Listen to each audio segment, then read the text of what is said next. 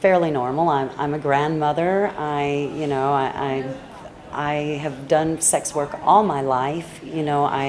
I'm not a street prostitute. I have chosen to do my sex work indoors in private, and I've chosen to do sex work over being a shoe salesman at Macy's, or working in a restaurant and serving food. I just see that sex work is my choice. It is something that I make a lot of money at, or sometimes make small amounts of money, but it is enough money to support myself and to support my family, and to help my granddaughter, and it also gives me the freedom to be able to do other things, which is my political career and the organizing of sex workers.